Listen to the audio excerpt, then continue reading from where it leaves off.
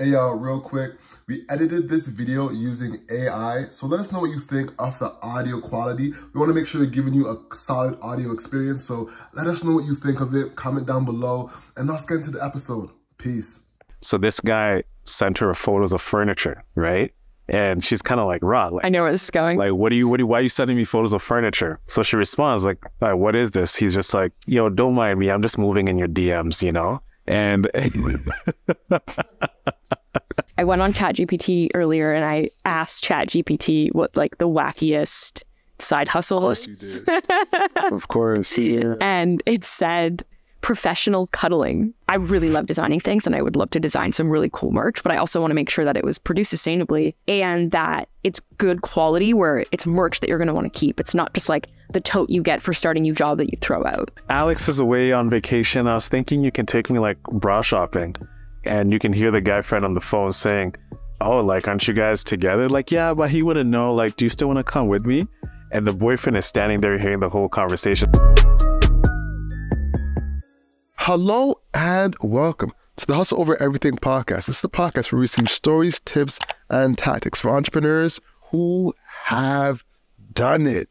Today we have a treat for you. And once again, remember, we're sponsored by Nurai Sellers Wine. But today we have Alina Kahil in the building. Alina, how are you? Good. How many times do you practice that in the mirror? You know, I've done it so many times. They can do it out of, like, we were doing a radio interview the other day and he closed off the interview show on someone else's show with our podcast thing.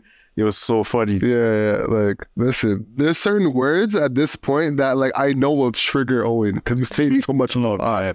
You know what I'm saying? I can just make him score a mistake. The hustle is what you can't control. And I'm like, oh my goodness, bro, you're hitting them with this? Yeah. It's like, not now. Yeah. Exactly. So, but yeah, talk to us, you know. So first off, let's introduce to the audience, you know, tell us the audience about yourself, a little 1 minute summation, you know, so we can dive into your story a little bit. Yeah, cool. First of all, thanks for having me. My pleasure. Our pleasure. This is a sweet studio and having a great time so far. Everyday joy. Shout out to Josh. Gotta give her some credit. You get me? Gotta pay credit where it's due. Exactly. So yeah, I'm just a girl from Toronto. I'm a senior manager at Ownr, which is an RBCX venture. It's a legal tech platform that helps entrepreneurs launch their business. I've worked in financial services, fintech, banking, legal tech, mostly in sales roles for the last 5 years. And basically, or most of those roles or products or companies have serviced entrepreneurs. And so fast forward to today where I work at Ownr, a company that helps entrepreneurship and literally helps you launch your business. I caught the bug. I'm also an entrepreneur. I launched my own company in 2020 called Kollektif. It's a lifestyle brand. We sell clothing and objects, and I wanted to do something a little bit purposeful. And so with every sale, we plant 10 trees, and we also save 5 trees in the rainforest. It started off as a creative outlet for me and kind of now turned into something that I could monetize as a side hustle. I guess that's why I'm here. But yeah, during COVID, you know, I was working long hours and I wanted something that was a little bit creative, that was different than my technical job at the time. And so I started designing streetwear, totes, hoodies, jackets. I actually first started selling home goods that would help you reduce your use of disposable plastics in the home. So glass straws, bamboo toothbrushes. The bamboo toothbrush would look really cool in the studio. Yeah, it's so aesthetic. Of like the thing of this studio would definitely. We actually had a collision. Yes, we had an entrepreneur from Ukraine who had a bamboo toothbrush. Was it bamboo products? Was it? I think it was either bamboo or recycled plastic. Recycled plastic or something like that. Yeah. So the bamboo wave was hot, like at that point. Yeah, and she actually started supplying the army with wow. Yeah, exactly. The Ukrainian army with bamboo supplies so they could have proper things out there. And I was like, damn, like, look at that. And what's crazy about her story too was that her boyfriend told her about it on their first date, and they just like got back together from that. Like figuratively. And that was history? And it was history from that, you know what I'm saying? That's awesome. So yeah, most definitely. All right, so tell us about like some of the products that you sell now. Is it still the tote bags? What are some of the product assortment that you sell? Yeah, so I started off with home goods. So we had like the bamboo toothbrushes, the bamboo dish brush, glass straws, really anything that helped you reduce your use of plastic. I even did bags. So the very first product I designed was like a terribly design tote bag. It was like poor cotton, but I just wanted to sell something that people could take to the grocery store and not need to use plastic bags. Fast forward to today, there's a variety of things. We have a couple tote bags, which I designed from scratch. So these ones are much better quality. There's a pocket inside so that you don't, have to fumble for your keys at the bottom of your bag when you get home. There's really thick webbed handles so that it's just comfortable to hold. It's sitting right over there. The slow down camera. Let's show that. I'll walk down Queen West and I'll just see someone with a slow down tote and I'm like, oh, do I go say hi? So walk us through this design. Yeah. So as someone who loves, using totes, not only for sustainability, but also as a fashion thing, I'll wear this to, the office for a corporate job, or I'll wear it out for dinner. But I wanted something that was really, really cool, that had unique messaging. And I also love the color green, but I also wanted something that felt good, because I sometimes put a lot of things in my tote bag. Yeah, the string, if it's not really sitting well on your shoulder, it's game over. Yeah. So the webbed handle was something that was really, really important. The material looks also quality too. Yeah. It'll take 20 ounce cotton, baby. You know what I'm saying? And it'll still stand strong. Yeah. And then my favorite part is obviously the pocket. Oh yeah. Some secret stuff. Keep your wallet in there. Wallet. Lip gloss. Yeah. Just the everyday essential shades to kind of grab. Yeah. This is one of the products that I sell today. And I think this is my bestseller. I'm actually sold out right now. Yeah, I like the flare. It kind of has that earthy vibe to it. There's kind of this new trend I've been noticing, especially if you watch if Tumblr existed today, but it's very... If Tumblr existed today. It does. This doesn't exist. Ouch. Sorry, Tumblr. What happened to Tumblr, by the way? You know what happened is that I think they sold it and then they took off porn, and then it started becoming cool with that. Tumblr was hot. Yeah, Instagram killed it as well. Instagram killed it. Yeah. Tumblr was huge for the queer community. We just all lived on Tumblr back in the day, and now it's gone. And we're like, what were you posting? What do we do now? What were you posting back then? I'm curious. Mine was cars and suits. she was like, I don't know what you talk. I'm getting heat from over there because I still have Tumblr. It's still. Oh, you still use it? No, but it still exists somewhere. So if you looked it up, you'd probably find collection of. One time I booked your Tumblr. Say where? I seen your Tumblr. Are you serious, bro? I swear to God. The thing is, when you search my name up, it says Ono Sende Tumblr. Exactly. So because you made it too easy.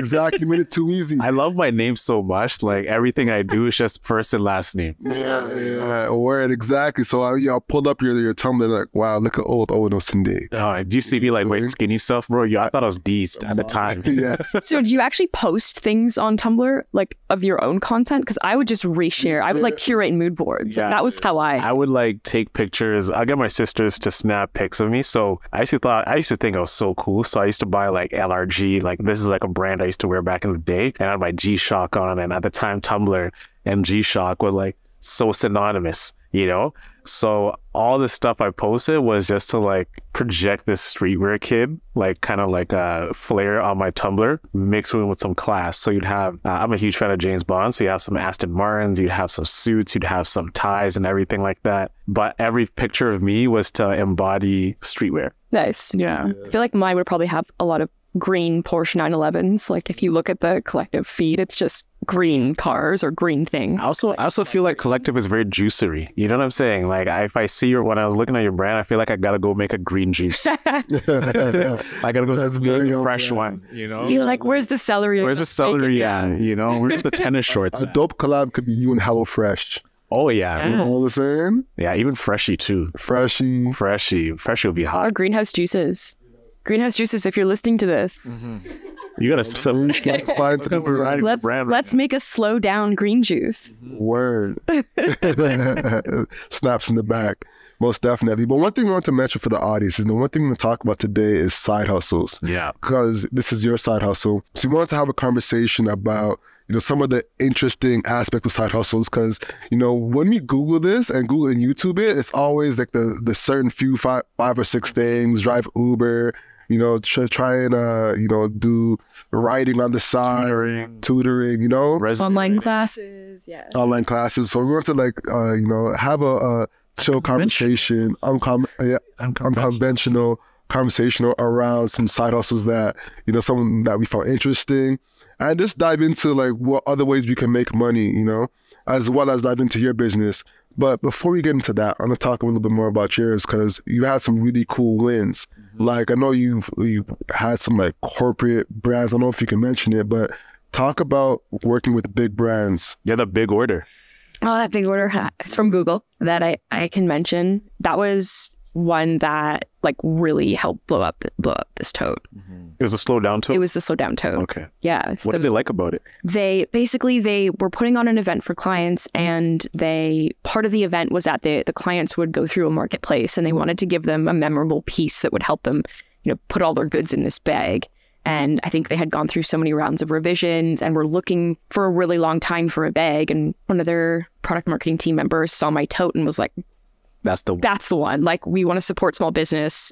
We want to get, you know, this name out, and this is a really good tote. So, you know, we had a big order, and it was great. I was like, I got the call and I had to check to see if I had enough inventory. And this was before I had the fulfillment center. And I like ran down to my parents' basement and was like counting to make sure I had enough to fulfill the order. But that was a really great one. That really helped get the name out the door. And it kind of also helped me pivot into also wanting to work with B2B.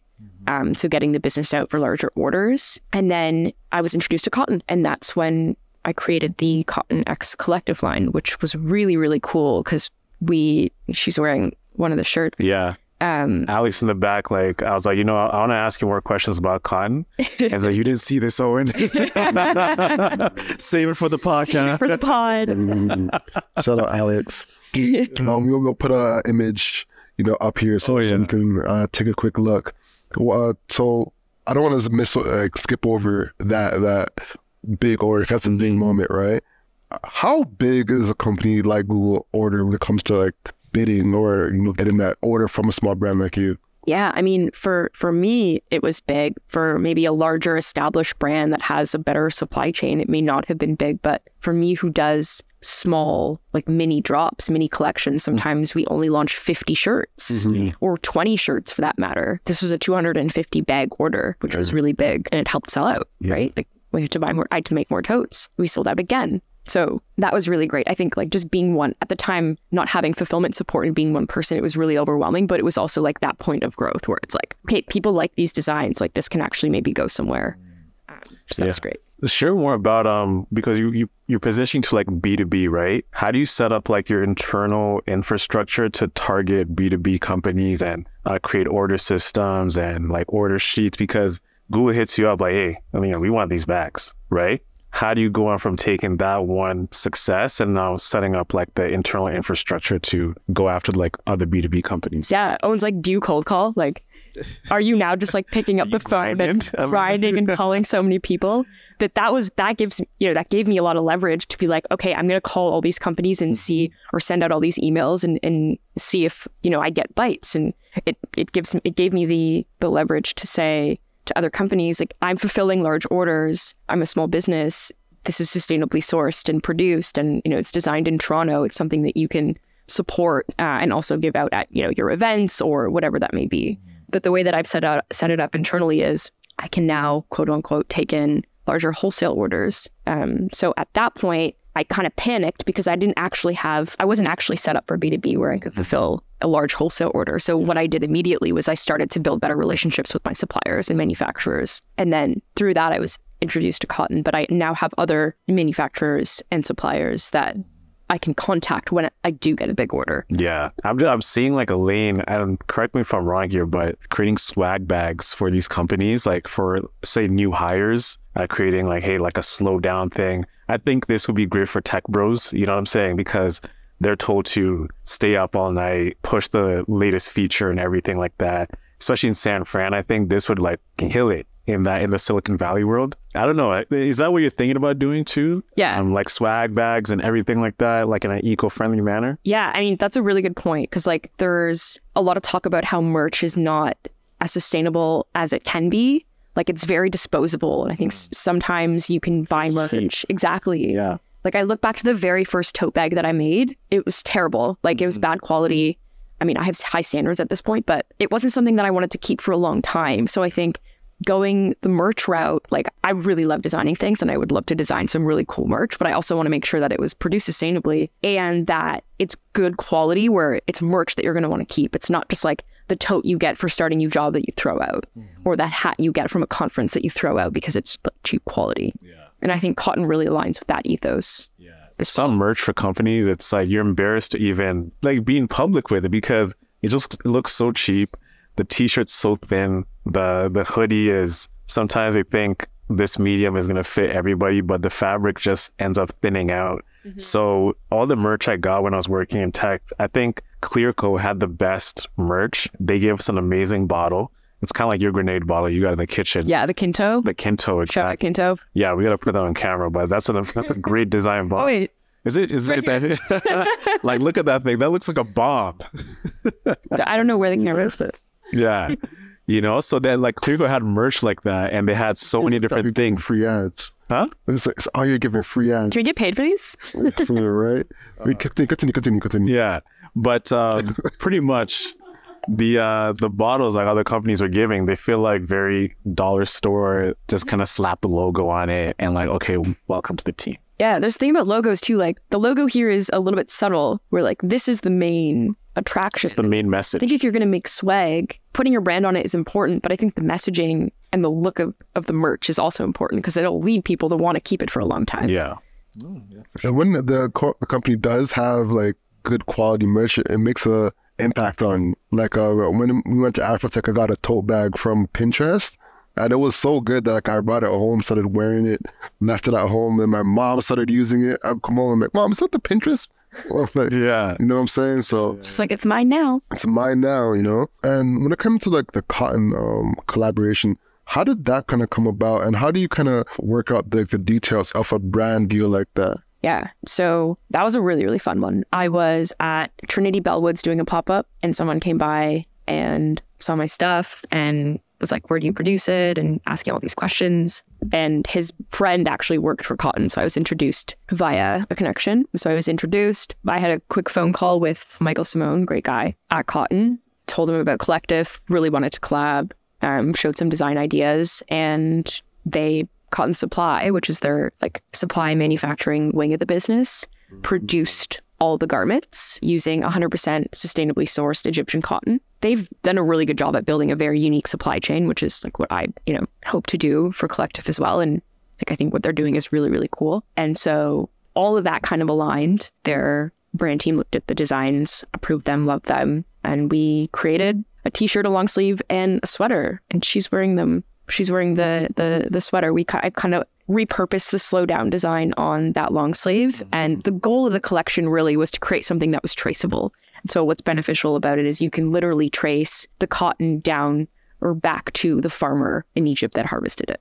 So that was a really big thing for me. Yeah. What do you think about, so I love the whole sustainability movement, the whole eco-friendliness. I want to ask you, there's people they'll be like, yeah, I rock with that. I'm all about eco-friendly, but then they go buy other stuff that's not eco-friendly. It just seems like very contradictory with some people. And I can also say, Alina, like that's me. I could say I rock with everything you're doing, but I think in terms of access, it's not a life I live, but I respect what you're doing. So how do you convert people who are not eco-friendly buyers and everything, and then you make them into conscious-minded consumers? Yeah, that's tough because you're almost like creating demand. You're pulling an Apple where you're like, okay, I'm only going to give you this one charger that you can only use on this device. And you're fabricating demand for your product in that case, where someone like isn't a buyer, doesn't really align, or maybe they do, but they don't want to buy. I think like to answer your question, the best thing that I can do, or that my brand can do and other brands can do, is just like educate as much as you can. Like you might have to pay $10 for a t-shirt that is, sustainably sourced cotton made in Canada that is really good quality that you can keep for 100 years instead of $3.50 for a cotton t-shirt that like a gilded. Yeah, exactly. Yeah. That was made in those gilded t-shirts are so rough, especially in the summer. You're sweating, you get so itchy, it's so heavy. But like the sustainable ones, I actually love those the most. There's one shirt I have from my friend Oliver. He had a brand called SoCon. So he was building the entire, I can say he was like one of the pioneers for the athleisure movement for men. He was creating like yoga wear for men. Like, so, you know, like Nike Tech Fleece and everything like that. He kind of had the vision of this in 2013. Then Lululemon just went with it. And there's one t-shirt I've had for now 7 years that it's still intact. It's like bamboo fabric. It's all these different materials in it, and it wicks away sweat. So, you know, but those t-shirts, like for me to go find a place to buy them, it's just not top of mind. I'll just go, okay, I'm going to go to Zara. I'm going to go to H&M. I'm going to go to these big box stores. So, but I can say H&M is very conscious minded now, you know, like they have like a green branding and theme, like, so even the tote bags and everything. They're getting there. They're getting there. They're slowly getting there. They're not Kollektif yet, you know what I mean? But, you know, they're trying to catch up to you. Yeah, I think like accessibility and like getting access to good quality, sustainable clothing isn't quite there yet. Like, it's not there. You know, we can't really compete with Amazon. We can't really compete with the fact that you can order a t-shirt, a white t-shirt that you need for an event in 2 days, and it'll arrive at your door the very next day. Exactly. Right? So that's a really big challenge in like sustainable fashion generally. So Owen brought up something that you didn't even mean to, but you brought something that I find very interesting. Bamboo fabric. Yeah. What do you think about that? Because it's some people love it, some people absolutely hate it because it's kind of a finesse a little bit. What are your thoughts on bamboo fabric? Have you ever like felt bamboo fabric? Like on a shirt or something? I have bamboo, specifically bamboo tees. And I know exactly what it is. But also I'm curious to get your take on it because I've become passionate about it now. You know, I feel like feeling more, oh, this is bamboo. Oh, this is great. Then we said, so what's bamboo fabric? And I'm like, wow. This ain't no damn bamboo. It's chemicals? Yeah, it's like rayon. And they're like, that's what it is? Bamboo is a rayon, bro. They finessed they rebranded rayon so crazy. Damn. Yeah, that's why you need to read your clothing labels, because sometimes like there's bamboo t-shirts that aren't treated the same way as like rayon bamboo t-shirts, right? There's a manufacturer in Canada actually that focuses on the production of their bamboo t-shirts, and they make a conscious effort not to add harsh chemicals. Yeah. So that's one thing. And I love that you brought that up, because it's like, what is sustainable? Like someone can tell you that something is sustainable and you're like, oh, this is bamboo. Yeah, I'll wear it. Yeah. It's good. It's good for the planet. Sometimes it just lose units. And it feels so good. Like the bamboo rayon. When you put that on, feel light. It feels so heavy, light. Softy. It's like a little cashmere. Like, what's that thing? That toilet paper brand? Oh, cashmere. Is it cashmere? Is cashmere the toilet paper brand? Yeah, I said cotton. There's cashmere, and then there's the one with the bear. The bear. Cashmere's the bear. Cashmere is the bear? Yeah, okay. It's the bear. Yeah. So soft. Look at my brand awareness there, Cashmere. You gotta do better. You gotta do better. But yeah, I was just saying because it's definitely a finesse. You know, I think Royal Blend might be the one you might be thinking. Royal Blend? That's the kitty cats. Royal Blend. Kitty cats. Say okay. Oh yeah, like they only need like one strip or something like that. Yeah, and it just does everything. Like, how do you use one strip? Like, seriously. Yeah, honestly. But toilet paper. Yeah. Cool. Charmin. There it is. That's the one. I was like, yo, no cashmere, bro. It can't be just Charmin.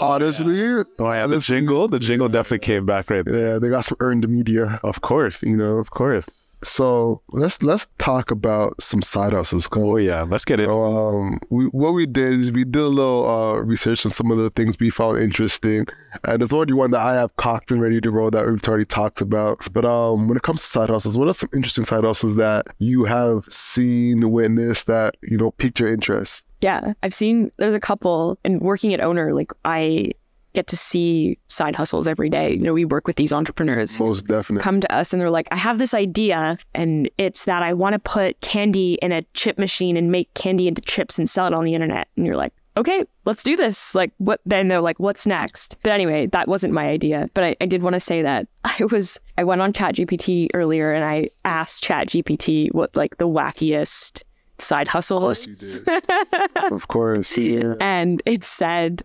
professional cuddling. Yo, smart. Yeah. I was thinking like in a platonic way. Like you offer cuddling services for emotional support. Yeah. There's hosts. Have you heard of the Japanese hosts? No. Oh no, the Japanese hosts. Listen, Alex, fam. Alex knows. Shout out Alex. Do you want to sit here? So in Japan, there's this huge industry of this thing called hosts. Men who will take you out on dates, right? Take a girl out on a date, not kiss her, but like this, show her a great time.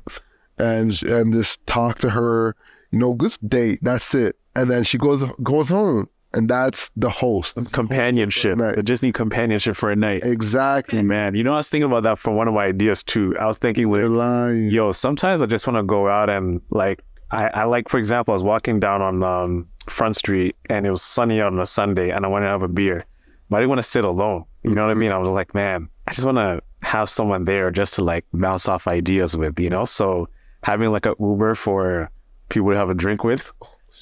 Nice. You know what I'm saying? So call a friend. Yeah. Right? They come through, they sit with you, they keep you company. Chop like, and you can also like do some interest with it. You can say, okay, chop basketball, I want to talk Maple Leafs, I want to talk business, and someone's in the area, comes through, we talk about it, and essentially you read their profile, what they're knowledgeable about, and you just use that as like a way just to have drinks with someone. So it's like a dating app, but for someone that's like compatible. Is that Bumble BFF? You. Yeah. I think that's Bumble BFF, right? It's better. Well, it is one up because there's like, you have exactly. Exactly. Like, it's like, here's what stimulates me. Who is out there right now that wants to have a drink? Boom. That's your person. Then you just like call it a night. You know? Yeah. She's up for debate. You like a debate, eh? You're gonna out me like that. Okay. But I was thinking, I was just thinking of one. I don't know why that made me think of like Toronto summer. Toronto summer, especially at Trinity Bellwoods. Yeah, exactly. You know what I'm saying? Like sure. people need to show up. They don't have it. People are playing hacky sack. Like, how do you get in there? You know, how do you say, like, do you just kind of toss it up, you know, and then you just come through and you start playing through, and that's how do you make it friends as adults? Yeah. You know what I'm saying? I was thinking, so we had at Ownr one customer that merged spike ball and volleyball. Okay. I think it was called spike board or something like that. The name escapes me right now, but remember when spike ball was a thing? Yeah, I guess it still is. That was popping during COVID. That little thing that you put on it's like a board, but it's a mix between spike ball and volleyball. Hold on. Oh, so it's not spike ball. It's not spike ball. It's spike ball and volleyball. And volleyball. So it's a board instead of a net, and you basically, the rules are similar to spike ball, but you use like a volleyball, so you're like smashing off the board. And this was started during COVID. Like, imagine just being like, yeah, I invented a sport during COVID. Listen, I have so much ideas for sports. Don't even get me started. You said in the trip when we're going to Philly. Oh man, we're in the car. Long road trip. Oh my days. You've heard this, Isaac? All right. That one. All right. So the one that was about skipping rocks. Like when guys are at lakes, they love to like skip rocks. Pardon me? You're lying. That's a real sport. This guy does skip rocks like. Just psychotic. And just compete. It just makes your ideas valid. It doesn't mean you can't do it. It's valid. It's okay that there's competition. You already know. All right, boom. All right. So I actually have a new one, fam. So let's just incorporate it now. So this one, fam. Put that at Ownr. Hey, corporate that at Ownr. That's a fact. They're on ESPN. Skipping rocks. Skipping rocks. I don't know what kind of stats they have for like. Bro, I knew so taking, bro. My man was arguing me down to the T, like, yo, this could never work. And I'm like, nah, this could work. This could be a real sport. The whole ride. Like, how do you choose the rock? Imagine you buy like rocks, like, and then they just go in the water. How do you retrieve your best rock? You don't. If the rock got you like with magnets. No, put a magnet on it so that you can like. Imagine you have a rock that gets you like 50 yards, like solid yardage. And then it goes in the water, and then you can't find another rock that accomplishes that. You know, it's another thing. They're gonna have that objection. That's not the sport because they're thinking about it like golf. It's not golf. It's skipping rocks. I can say those guys that actually do it, they know what they're doing, so they don't need a They don't need a rock, eh? It's all in the twisty of the arm. You know what I'm saying? Yeah. Flick in the wrist. Flick in the wrist. This the flat one, the flat joints. The flat joint, overly joints, those the ones. Those do damage. Word. But nah, so the actual sport that I have the real idea for though. All right, so basically you have a football in your hand, and you have a circular net on the ground, and it's a one-on-one game, and what you have to do is juke the person. So the name of the game is juke. We have to hold on to somebody for like 10 seconds. So you have to get from one place to the net without getting held down for 10 seconds. And if you can juke them and to the net, you're let. So just to summarize, there's a net on the ground. Net on the ground. It's between the two people?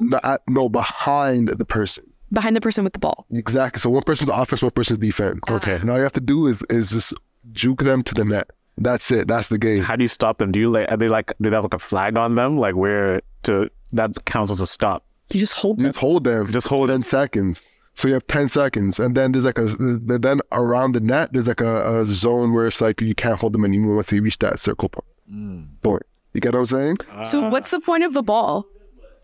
But you see the vision though. You see the vision though. You see what I'm saying? So basically it's gonna happen like this. So I'm offense, you're defense. Okay. So I'm about 10 yards in front of you, and I have to like basically walk up to you and juke you to get to the goal, and then drop the ball in the goal. You see me? So it's not a basketball with exactly. It's like walking football. Exactly. You know what I'm saying? So you have to walk in, you're like, oh, and then, but you have to be. What was that? Listen, you know what I'm talking about. This podcast is brought to you by Nyorai Cellars. If you didn't know, Nyorai Cellars is the only Black-owned wine company in Canada. Right now, I'm holding the Rosé, the 2021 Rosé bottle. This drink is amazing. I mean, it's perfect for those dishes such as seafood, where you're cooking shrimp, you're having some pasta, whatever it is you're having. Grab a bottle of Nyorai Cellars, the Rosé. If you're having a date night with your significant other, you know what to grab. Grab the Nyorai. Whatever it is, grab the Nyorai. I mean, you will not go wrong with this wine. It's perfect for everybody. If you've never drank wine, this is a great bottle for you. Or even if you're a wine expert, you're an aficionado and you drink everything. I mean, you cannot go in Nyorai. I'm telling you, this wine is really, really good. And even though I'm boosting it this hard, is because I really love drinking it, and I'm someone who loves to drink wine. So whatever it is, whatever the special occasion, check out Nyorai. They have Sauvignon Blancs, they have Rieslings. I'm holding the Rosé right now. They have a wide variety of different collections of different wines you can choose from. Make sure to check them out. The link is going to be in the description. Check them out, order a crate for yourself, or you can send a gift to someone that you want to gift some wine to. You can't go wrong with that. So Nyorai Cellars, check them out. Link will be in the description. And now back to the show. So, the thing is, bro, I'm just trying to like stopping someone. Like, what's the parameter that we have to work with?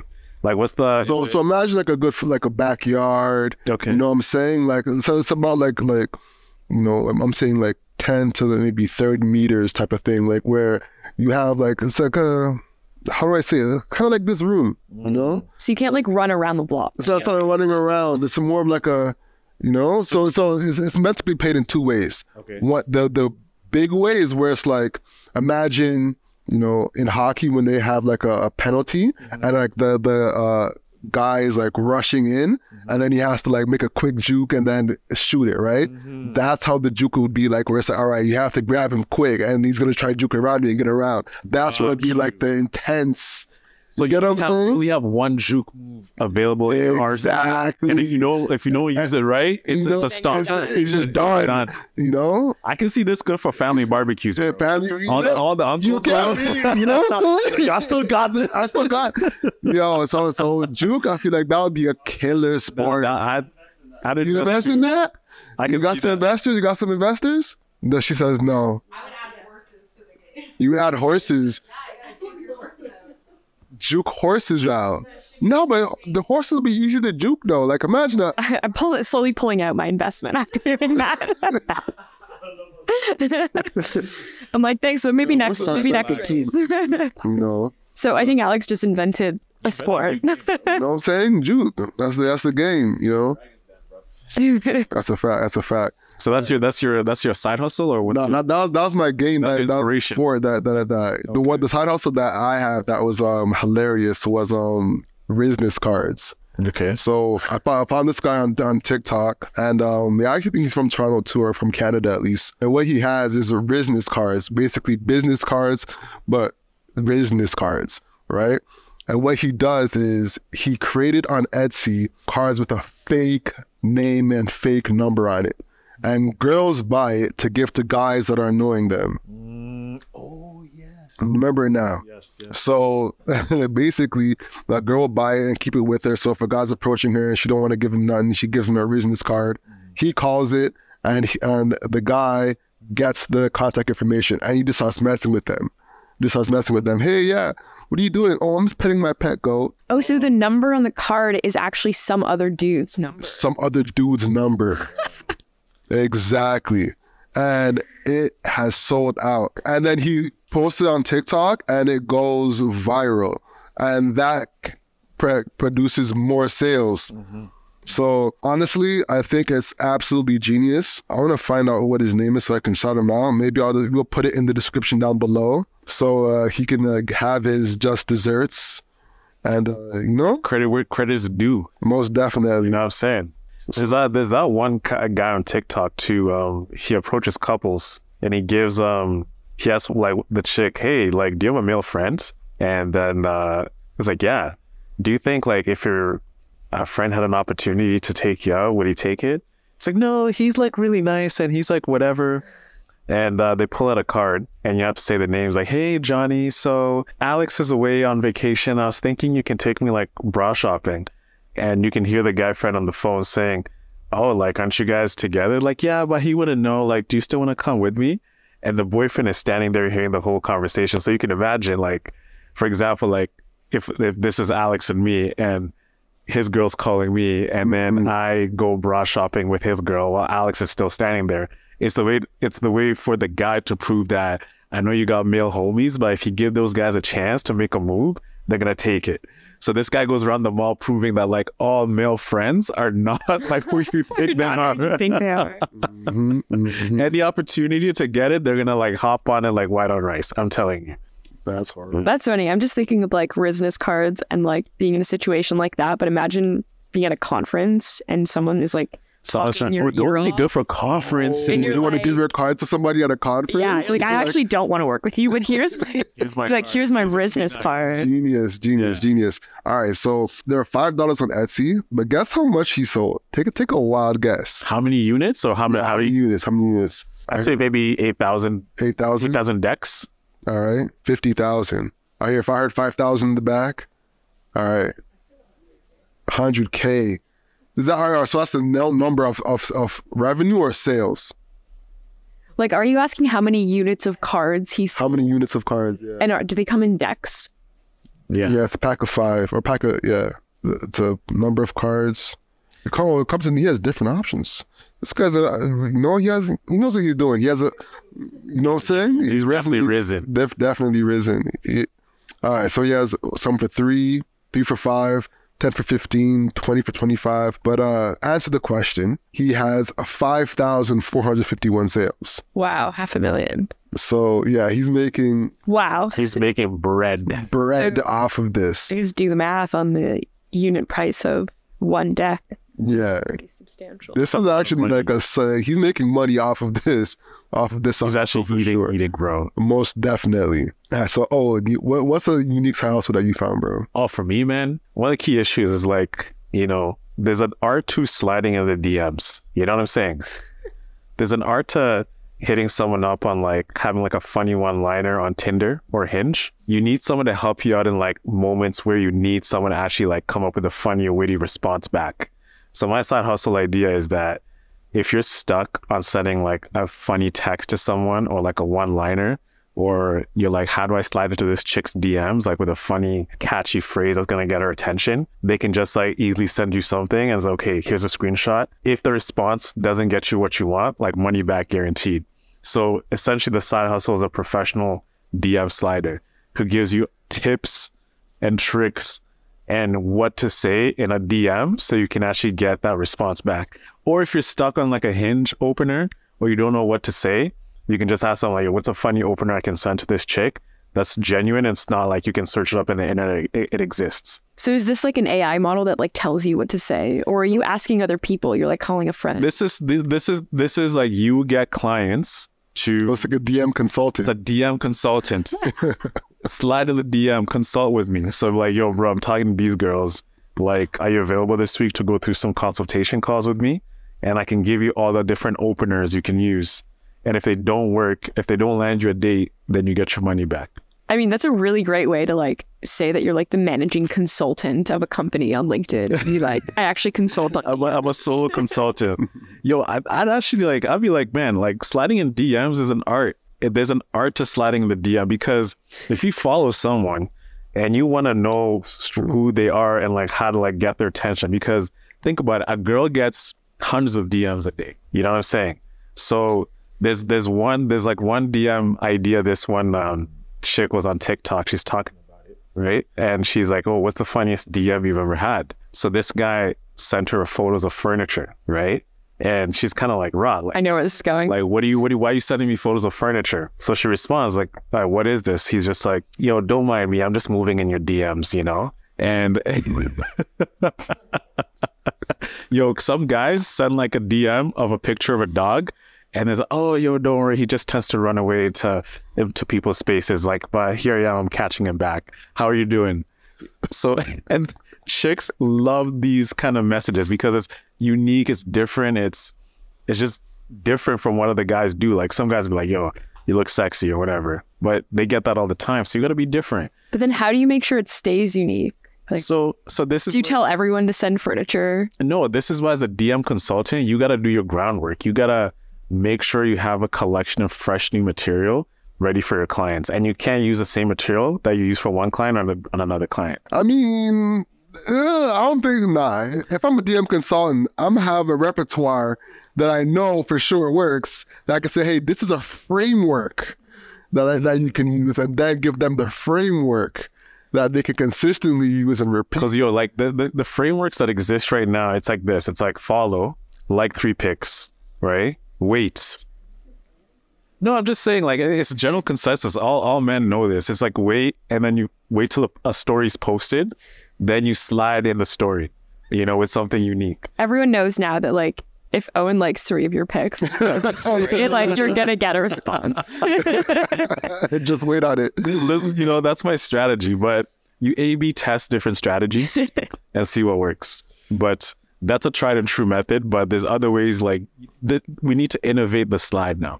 Like, can you do that with business prospects? Like, can I send a pillow and a couch to someone on LinkedIn and be like, hey, I'm sliding into your DMs. Let's do business. That would be honestly very creative. That would actually catch some executives' attention. Yeah, it's like I know Patrick Bay David had this story, which I don't know if it's true or not, but he said that he sent an executive a shoe. And said, hey, I have 1 foot in the door. Now I would love to meet you and get another foot in the door and meet you, you know, as a way to get people, you know, to get into that meeting. So, hey, listen, if it works, it works. Like, and honestly, I would say, why do that on LinkedIn? Maybe just do it on DM on Instagram and then just say, but it's only for business though. And then just... So the DM on LinkedIn is like Starbucks gift cards. And like, I think all salespeople do like, hey, here's a $5 gift card. Imagine like how many gift cards those execs get every single, just to take a meeting. Someone actually said like, let's grab dinner, and offered, I think this was for like a booking tool, an automated booking tool for sales. I'm in RevOps, so I get a lot of these. So people prospect you? Yeah, a lot. So like... And someone was like, let's get dinner, and was like, here's a free burger on me. And I'm like, that's different. It's not Starbucks. Yeah, of course. So did you take the meeting though? No, I didn't take the meeting. I saw it in my inbox this morning, so I might take the meeting. But I think that's really unique. I think that's like really different. It's different. Yeah. But there's probably like 20,000 RevOps managers getting that same email. It's not like all those sequence. I'm giving you this burger with no ketchup because I know you don't like ketchup on the burger. Like that's where you can close. Yeah, exactly. Yeah. See, sequencing sometimes it's like very tedious, but if you do it right, you get some opens, get some meetings, you're making money. Yeah. You know? Yeah. You're a pro at that. Of course. And closes deals. Yeah. What's the worst email you've ever gotten? The worst email I've ever gotten. oh, somebody just called me Michael. Michael. My name's Get Alina. Alina from Michael. That's when you know either someone copy pasted from another prospect. I can't remember the company, and I wouldn't want to call them out anyways. But they clearly just like copy pasted something they wrote to someone else and just forgot to change the name. Change the name. Or, you know, sometimes I forget to change the sequence brackets. So it's like hashtag First name. first name, whatever. Hey, notice that you're head of marketing at blank, like bracket company, Yeah, bracket. that's tough. You know, that's tough. But you know, like someone's just doing their job. You know, like they're prospecting, they're hustling, they're getting out there. Trying Like to get up there. I did that mistake one time. Like I sent a mass sequence to like to get people to come to this insights event, and I forgot to change the bracketing. I think there was a spacing issue. So I got responses, and I'm like, yo, like, why am I getting so many responses? Like, what is this about this message? I go check the message, and they're clowning me for like, hi, bracket, whatever. They were just making fun of me for messing up like the whole email. just reply, so meeting? Okay, so you know? Yeah. What's the worst email you guys have ever gotten? I mean, we get prospected for people to come on the podcast, so they're very generic. But one guy, and this was like a crazy email, like he took some of my Instagram photos, he put them together in a video. He's like, hey, I see you like podcasting, I see you like doing this. I was like, man, I had to respond like as soon as I got that. I was like, listen, I'm not gonna buy anything, I don't use this product, but I just gotta give a shout out to you for this email. This is amazing prospecting. And he said, thank you, appreciate it, like put a lot of effort into it. So I'm like, if he does this with execs and takes time, like let's say you send 10 emails with this level of personalization, I just don't see how you're not getting through the door. I don't have a bad email, but I have a bad cold intro that I tried. Like when I tried approaching a store one time. Y'all didn't hear that story? So It's a hustle over everything, man. You're trying to hustle above all else. I was trying to. Some things fail. Yeah, exactly. So I was trying to sell social media marketing, you know, back when I was doing organic marketing. And I started working with a boutique in Yorkville. So I'm like, bet, I got one new boutique in Yorkville, we'll get some more. So across the street is a vintage boutique. They sell like, you know, women's vintage fashion. And I look at the Instagram is ass. I'm talking booty. Like no profile pic, no nothing. Like a cell phone, like flip phone, cell phone pictures. Like grainy. And I'm like, oof, what the hell is this? Right? I can go crazy on You this. can destroy this. I can have women all up in here. What? Yes. You know? Game over, bro. So I'm ready to like go and sell. And I'm walking in. I see the woman at the cashier. I'm like, all right, cool. Let me go talk to her. And she starts talking to somebody that's like at the racks. And she like, what it looks like, she sees me come in and immediately calls her to come to the cash to just have a conversation. And they start just continuously talking. And I'm like, this is weird. And they just don't stop talking. And they don't acknowledge you. And they don't acknowledge me at all. So you're just standing So I'm just standing there. I'm like, hi, Hey. okay. I'm a patron in your store. You give me attention. And they don't, and then they're so strategically ignoring me. And I'm just patient because I'm like, I don't want to interrupt them. Yeah. So being patient. And eventually they just, all right, stop. And she turns to me and she's like, Bell Rogers? No Bell Rogers. And I'm like, oh, no, I don't want no Bell Rogers. I'm not Bell Rogers. Like, no. Whatever you're selling, no. Whatever. And I'm like, whoa, what the hell? And no matter what I had, she just looked at me. And from that point, she was like, all right, I don't know what this man is selling, but I don't want nothing to do with it. So I took out my phone and showed her Instagram. And she's like, oh, Instagram? No, we good. She knows she was from overseas and she was just operating her own boutique. Of course. Yeah. And she was like an older woman. So she had no idea. She's probably jaded, bro. You know? Or Probably had it too. So I'm like, all right, listen, I don't even want to work with a person like this. Yeah. What's the point? You know what I'm saying? So I was like, all right, let me get out of here. Let me get out of here. Well, like for like 30 minutes, I was not 30 minutes, maybe I'm boosting, but like a good 10 minutes, I'm there like waiting, and she's strategically like trying to avoid me, you know? Oh, man. It was bad. That was, If you're a rookie, bro, like in like this game, bro, like that could have shattered your whole confidence. that could have. Oh yeah, Imagine, done. like, Career over. Career over. Like there's something about physical, like face-to-face sales rejection Yeah. where it's like shut the door in your face. Yeah. Like on the phone, you kind of just like pick it up again and call the next person. Yeah. And like, you know, you smile and dial or like Smile and dial. whatever. But You know, you always that's gotta tough. be awake. Like that's like a whole other level of rejection. That one was tough. I won't even lie. And it was Like she gave you a business card. Basically, yeah, and that wasn't a reason to describe. That was like a whole this like, you know, actual curve. Like, you know, yeah, that one was tough. That was tough. But where do you see the brand going? You know, let's circle back to you. Let's go back to Kollektiv. And work towards wrapping up. I think working at Ownr full time is really great because I get to learn a lot of things about entrepreneurship. And one of the most important things for me is it's a side hustle. Kollektiv is a side hustle for me. And I think it's also important to talk about that it's okay that your side hustle remains a side hustle and like this secondary source of income. Mm-hmm. There's a lot of, you know, pressure on side hustlers that like you need to make it successful enough to become your full-time hustle. Mm-hmm. And for me right now, it's the priority is to maintain it as a side hustle because it's a creative outlet for me.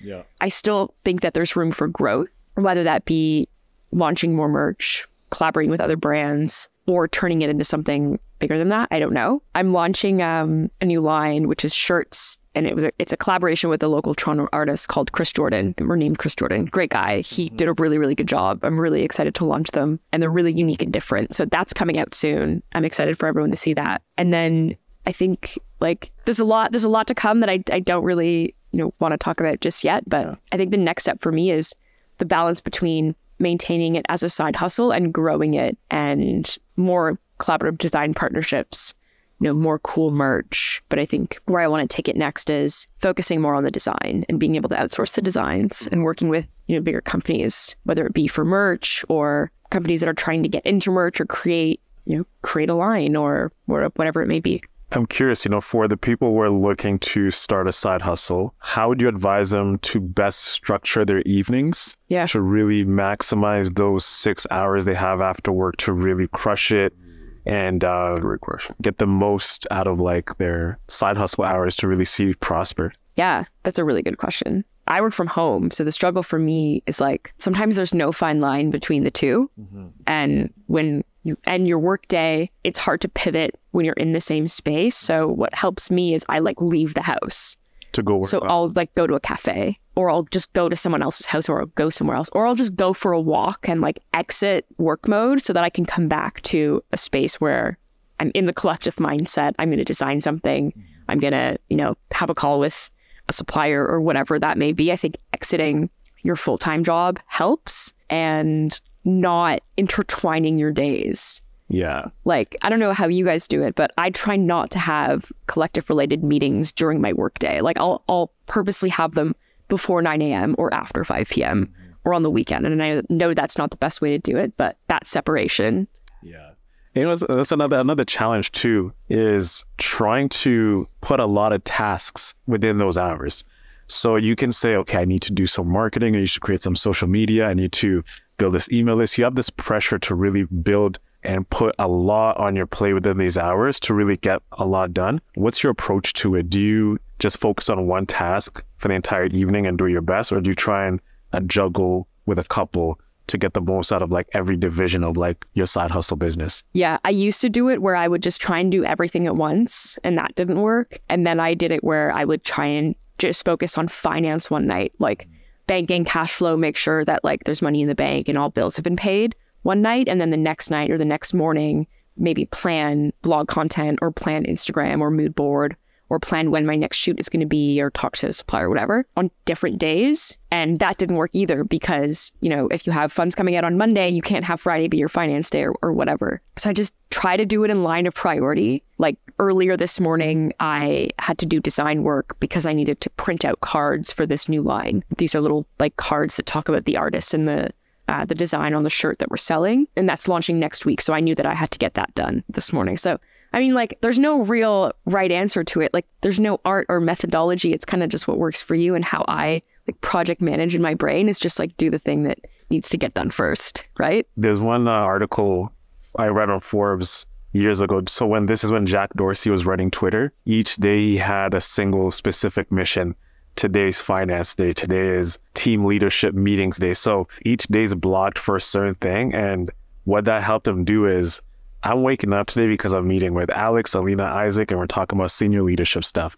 Today, I'm talking to head of marketing, sales, social media team, and doing this. So his head is in tune to talk about marketing the entire day.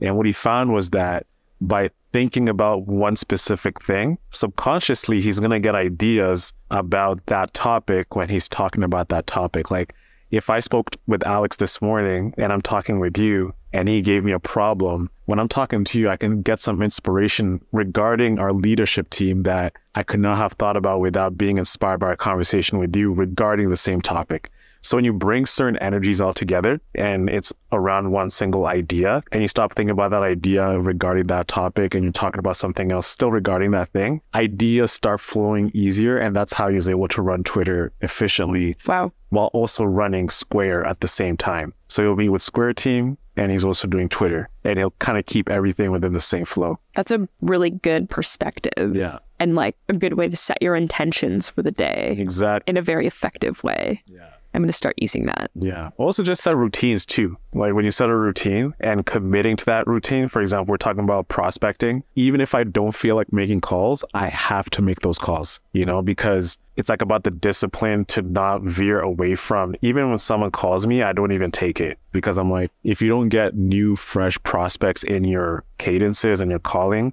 then you just wasted your day. It's kind of like just honoring one specific task and just, this is all we're doing today. That's it. And that's all my focus. It tends to get good results because your energy is just pointing out one thing and that yields better results than pointing out like into different parts of the circle, expecting to get. And it sets you up for success Exactly. like, in the next day. Like if your pipeline is dry, you're not going to have anyone to call. You're going to have to dig into your time the next day. Yeah. That's a good methodology too. It's like if I know that I have to spend my whole afternoon folding t-shirts and putting them into boxes, I'm going to make sure that I get all the design work that I need to get done the night before. Yeah. So that when I have the free time in the evening, I'm actually just dedicating it to what needs to be done. So much time goes away from doing getting ready tasks, if you know what I'm saying. Yeah. Like getting ready to send an email, getting ready to draft certain things. Like I hate those getting ready tasks. I just want to get the day, boom, let's go. Calls, emails, funnels, everything, you know, just everything is ready to go. So you feel like you go to bed, you feel like a success. And you go, you sleep about, okay, yeah, I feel successful today. Like I got my shit done. Yeah. Yeah. But not every day is like that. Sometimes you're like, it's 12 o'clock or... So you got to slow down. Yeah, I know. You got to slow down. Let's get into that. Got to slow down. Now, for signing up and registering your side hustle, Ownr is one of the main platforms for that. You know, what are some of the benefits Ownr has over just any other platform? Yeah. So I registered, incorporated Kollektif on Ownr before I even became an Ownr employee. I mean, it was super, super easy. Right now, Ownr offers sole proprietorship registration, so you can actually register your business name, essentially just making it legit. And you can also incorporate your company, meaning you're incorporating a new entity that is going to be a business governed by other people, either one person or, I don't know, up to 50 people. And Ownr just makes it easy because to actually do that in reality, it requires a lawyer, it requires a lot of money, and it requires a lot of paperwork, which when you're an entrepreneur, a side hustler, or someone doing something full time, like you don't want to do that. You don't want to like dive into government forms and legal resolutions and all that stuff. Like it's not what your focus is. You want to do the thing. You want to do the idea, not the paperwork. But sometimes you wear a lot of hats and you have to do that. But Ownr helps eliminate all that. So it's a legal platform. We make the incorporation process in Canada a lot easy. It's fully automated. You go in, you answer questions in our application, and we help you incorporate in different jurisdictions in Canada. And so after you incorporate, there's a lot. Like the tagline we use is like, it doesn't stop there. There's so much responsibility that comes with owning a business. Whether you're a sole proprietor or a corporation, you now have to wear the hat of like managing finances, managing the marketing, Your chief of operating, everything your chief everything officer. Exactly. So beyond like the actual setting up and launching the business, so registering and incorporating, Ownr helps with things like creating legal documents or filing your annual return, which I didn't know you had to do until I learned about Ownr. I didn't know every company needed to file a tax return and an annual return. Those two are separate. So there's a lot of like, there's the technology, but there's a lot of education that comes with Ownr too. Like we notice that there's a big education gap in the market where there's a lot of things that you need to do to keep a company compliant that not everyone's aware of. But on a more fun note, we help different kinds of entrepreneurs. So people that are side hustlers who want to, freelance, be a photographer, create business cards or whatever it may be. They're registered Professional business. DM sliders. There you go. Professional DM Sliders Incorporated. You know, we help them with that, but then Can you imagine a business? should we just trademark that? Professional DM slider. What do you do for a living? Well, you know, professional DM slider. DM slider. Sorry. Do you want to bring on co-founders to your professional DM sliding business? If you do, You know what? that's a fun thing Different to know languages. with. If you're like traveling internationally, you need like a DM slider. Like if you go to like Tulum, you know, you know what I'm saying? How you gonna chop up Mexican gam if you don't have a pro DM slider on deck? You just bring your like you just walk around everywhere with your like DM consultant and your translator. And you just stand there. You don't do any of the work. It's just like life on autopilot.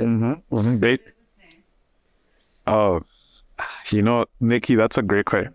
PDMS? PDMS. That sounds like professional. DM skis? Nah, when I said it sounds like PMS, but I don't know. But different. You should put that in the owner PDS. name tool and see if it exists. Yo, you know what? This can catch on. Nah, the DMC. DMC. DM consultant. DM consultant. Okay. That's good. Okay. Oh, co-owner right there, Nick. Let's do this. co-founders. This is Look at that. here. She said deep and meaningful conversation. Yes. To the mic. Yep. Shout to Nick in the back. Alina's business. We've started a lot of business in this like conversation. It's kind of like This is why you don't owner some you know, ideas. Honestly, like, I thought Juke, you know, that could do something. Honestly, that's a fire. Yeah. But you know, let's crack open this on your rice sellers, man. Yeah. Let's have a little I'm celebrating. All right. Celebrate. Felt to about the sponsor Miss Arnold. This is a beautiful bottle, and it's made in 2020 when Kollektif was founded. Was that on purpose? Yes, it was on purpose for sure. See, the couch is not so bad. More, It's Not so bad. It's not so bad. you gotta tilt the glass. oh yeah. Yeah. It's like it was my first pour or something. Toasting to the new biz. Toasting to good biz. To good biz. Yeah. I'm the next professional DM slider, everyone. If you need DM sliding consultancy, Holla. We're gonna have a new customer on Owner tomorrow morning. I'll be like, I knew that was coming. that's coming. So guys, this was new. Toast up.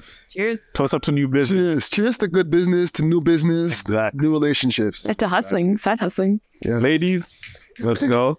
Oh, yeah. That's new rye. That is good. Like the new Yeah, you like Yeah, it's like not too dry and sweet at the same time. It sits well on the palate. Yeah, You know what I'm saying? When it hits the back of the tongue, Yeah. it just flows really good. and like I don't think you need it to need. Wow, I can't speak. It's so good. You know, It's you don't need to mesmeric. have a sophisticated palate. Like it's very soft. Yeah. Well done. Yes. It's sublime, everybody. That's actually what like a friend of my girl said. She saw it. We had them at we not had them, but we met them at Stacked Market, Or somewhere. and my girl was there, and her girls was there, and Ryan was there. Yeah. So I was like, oh, I can get like a real unique, like their real thoughts on it. And then she said something very similar to what you said. So that's how you know it's real. That's how you know the idea is valid. Yeah. We're going to pour some for the ladies in the back, for Nikki and Alex. We're going to say some rye. Steve. And with that being said, let's wrap up. Yep. You know what I'm saying? The house is what you can control. That's a wrap. So control your grind and control your life. I'm Alex, And I'm Owen Osende. I'm Alina. and that's the show, y'all. Peace. Have a great week, everybody. Bye.